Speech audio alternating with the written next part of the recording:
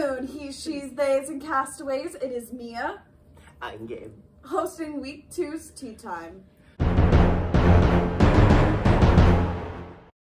So first up on our agenda is the first castaway to be voted off, Desi, who unfortunately had to say goodbye last week. The following challenge after Tetris was cursed items, in which the castaways would submit their own cursed items, which our spectators would then vote on for the winner. We had Key starting out with in 3rd place with her Among Us breakup letter. We had in 2nd place Mason and his cursed glasses. And finally, our winner for cursed items, bringing the millipedes to their victory, was Nora's actually cursed painting of a dead relative. Yeah, that was scary. Yeah. And then, so all of the hot ones met and basically freaked out and ran around in circles for like several hours in person. Most specifically, the BRC Alliance. Yeah. There was live spectating of a 2-hour stress conversation, possibly due to sleep deprivation, which then resulted in them, instead of going with Lamb's sacrifice to be voted off, and instead to counter that with voting off our dearly beloved and very missed Thomas away, if you will. I mean, it's like we can still hear him now. Yeah, we can. You know, and his amazingly stylish outfits. It's just like, it's such a loss. This is such a personal loss because, like, he was a host our season and now he's gone, and you can feel the absence of him not being here. Truly.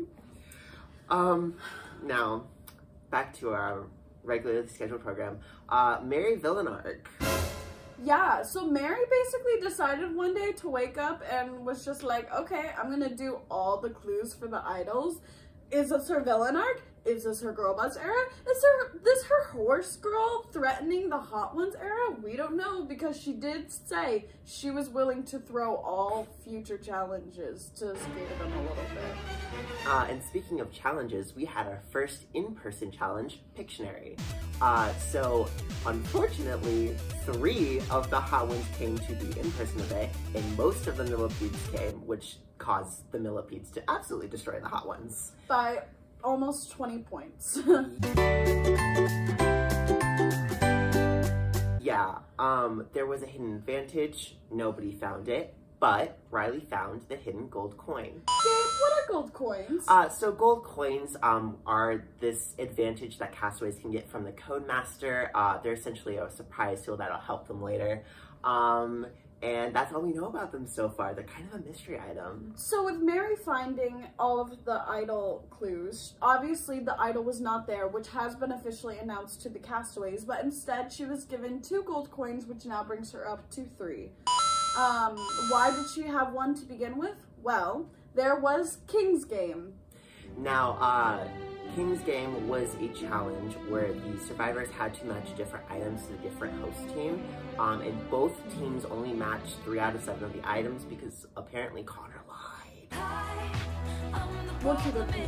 Hot Ones did have the victory, but there was no tribal council due to this mix-up. And Viola clearly is emerging as a leader in the Hot Ones tribe, so we'll see how that goes. And because of this mix-up, the millipedes were trying to come to a consensus about who they wanted to vote, and they all decided to try and vote Michaela, who's the only person not in like an alliance chat, which really sucks. But she is safe for now, considering that the tribal council was then canceled.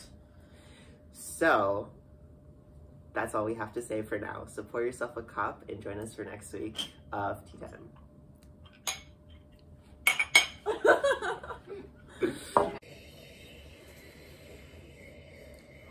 You know, I think you guys forgot something.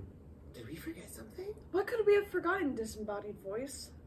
Oh yes, medevac. Medevac is something where the castaways can ask to be removed from the game without any punishment to themselves or their team, except for the fact that their team is losing a member. Unfortunately, Brennan did ask to be medevaced, and we will miss him, and he will be in our hearts, but it is great that castaways can afford this opportunity.